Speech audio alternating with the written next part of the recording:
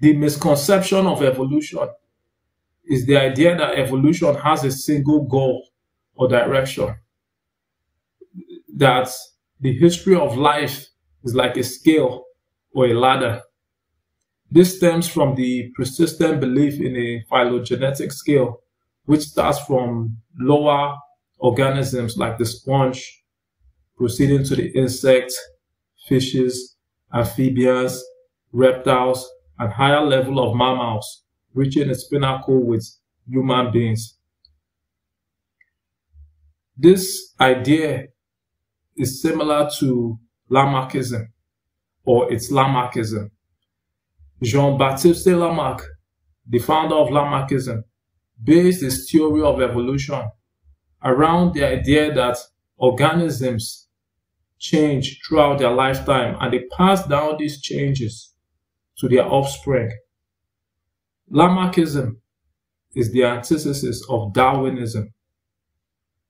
Now, Darwinism, like Darwin's theory of natural selection, lets us know that organisms proceed from variation, and each individual is slightly different from each other.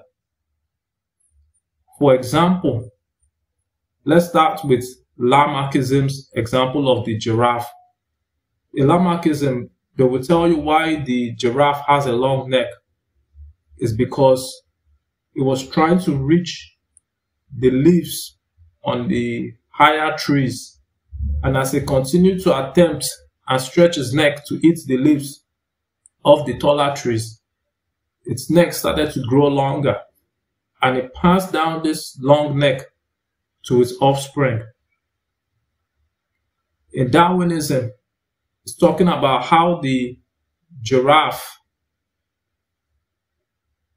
that there are different types of giraffe, not just one giraffe, that there are giraffes with long necks and giraffes with short necks, and how the giraffes with longer necks were able to reach the leaves on the taller trees, so they were able to feed and survive and reproduce, while the ones with shorter necks died off.